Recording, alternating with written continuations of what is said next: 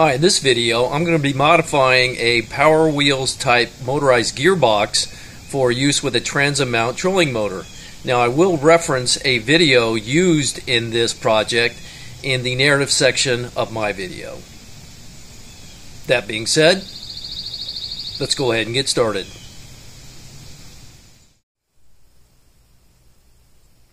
These are some of the electronic parts I'm going to be using for this project. Right here is a 2-position joystick, and it came with these instructions in Chinese, and in case you can't read it, I'm going to translate for you. So I'm going to call this the front side of this joystick switch. And here you have 2 terminals. One is going to be for the left side, and one is going to be for the right side, and that's going to be determined later with your relay. Then if you turn it around to the rear or the back side where there's no sticker, these are going to be your negative terminals, and what I'm going to do is pigtail a negative across both these terminals. So when I was doing my testing with the gearbox, I found that the best voltage to use it at was somewhere between 3.5 and 6 volts. So I have this forward reverse relay module that's set up for 5 volts. And the blue indicates forward direction, the black indicates your ground, and the green indicates your reverse. And I say it might be different because depending on how you hook it up, you might need to switch these terminals. And then down here you have your voltage in, positive and negative, and to your motor, positive and negative. And then you have this little indicator light here for red when it's in the forward position and green when it's in the reverse position. So these are going to be your left and right connections to the joystick, and then the center here, the negative, you're going to pigtail across both those, and then I'll show you where these are going to be connected in this project. This item is a DC buck converter step-down adjustable voltage regulator. I'm going to be using this to drop the 12-volt DC down to 5-volt DC or close to it, so I can power the relay and then of course power the joystick, which is going to power the gearbox. So here is your 2 output terminals, and those are going to be going to the relay, and your input is your battery connections. Then here's a little meter so you can see what your output voltage is going to be, and this little screw here, that's your adjustable screw that will allow you to change the voltage.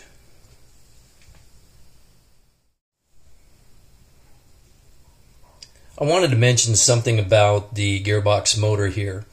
Now you can see it has slots in here, and that's because there's a cooling fan inside, because when it's used with the ride-on toy it generates a lot of heat. Now because it's going to be used just to momentarily turn the shaft of a trolling motor, I don't anticipate it getting very hot, but I would be concerned if water splashed inside these slots. Now of course I don't recommend this for salt water at all. So what I came up to do is use this fiberglass repair tape, which I've used in the past to make vented PWM boxes, and I'm just going to wrap it around the outside here, which will keep the splashing of the water out but still allow for air to circulate in there and keep the motor cool.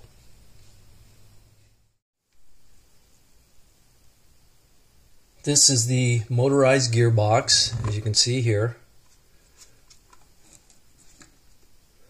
And the shaft needs to go through this hole here. So what you're going to need to do is open it up inside there to about whatever the diameter of your shaft is. And this is a little section of a trolling motor shaft, which is 1 1/8 inches in diameter. So if you pop it in there, you kind of get an idea what you need to do. Then this is the modified bracket I'm going to be using that sets inside here to hold this in place. So once I get my shaft drilled out, I'll go ahead and mark which one of these teeth, and there's going to be 2 because these are 180 degrees apart, that I'm going to either shave down or snap out, so this bracket will drop down inside there, and then it'll pinch to the shaft, and then when the motor rotates, the motor itself will turn.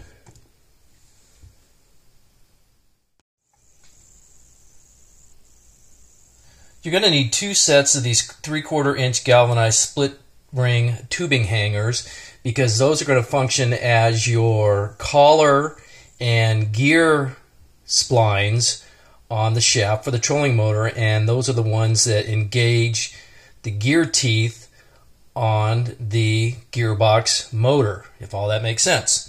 So anyways, you're going to take these 2 top pieces away, which have been used before in the past for foot pedal steering on a trolling motor shaft, and you're just going to use these 2 ends, because you're going to put them like this back to back. Now, this is a piece of 1 1/8 inch diameter trolling motor shaft. So this is what you want to do. You want to put them on either side, because that's going to clamp it. But you can see there's a gap. Now you could tap them and they would fit. If you just tap down on the top here with a hammer, it would expand them. But then this gap in here would get wide, and then it won't fit in the gear teeth. So what you need to do is right here on all 4 of these, you need to grind down this little corner section, and I just used a file and filed it until it fit flush on the trolling motor shaft.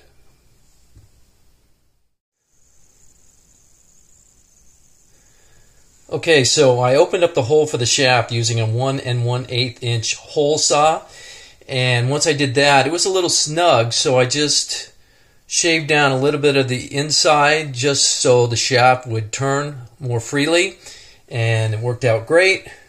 I snapped off the 2 teeth there and slid the unit in there, and everything fits. Tightened it up and put some power to it, and it spun. So on with the next part.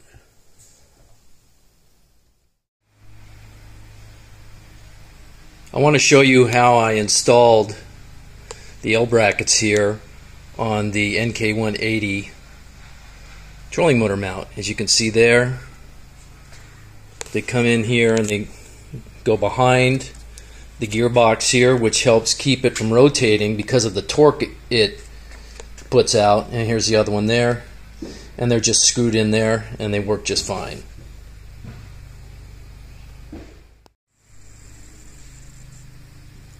This is a quick overview of the test setup. I've got the electronic components here just on this 2x4.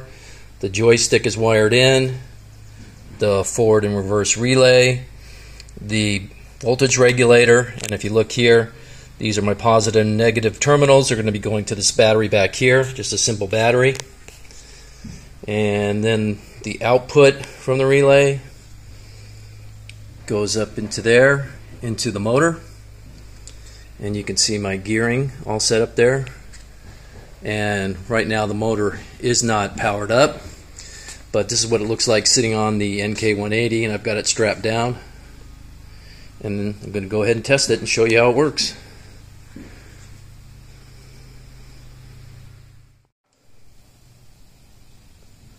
Okay, what I first wanted to do is just go ahead and power this up, and so you can see I'm reading 3 volts here.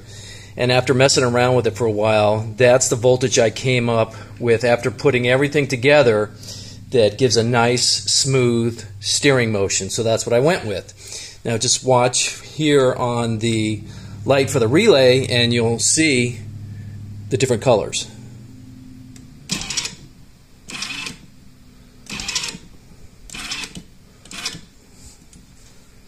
So that's what it looks like, and I'll have to double check to make sure that left is left and right is right.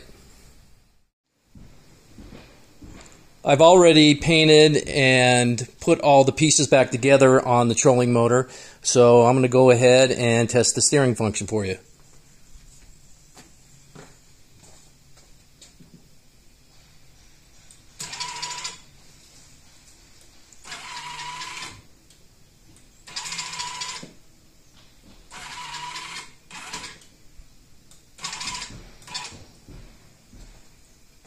And it works like it should. So that's it. If you have any questions, please leave them for me in the comments. Thank you.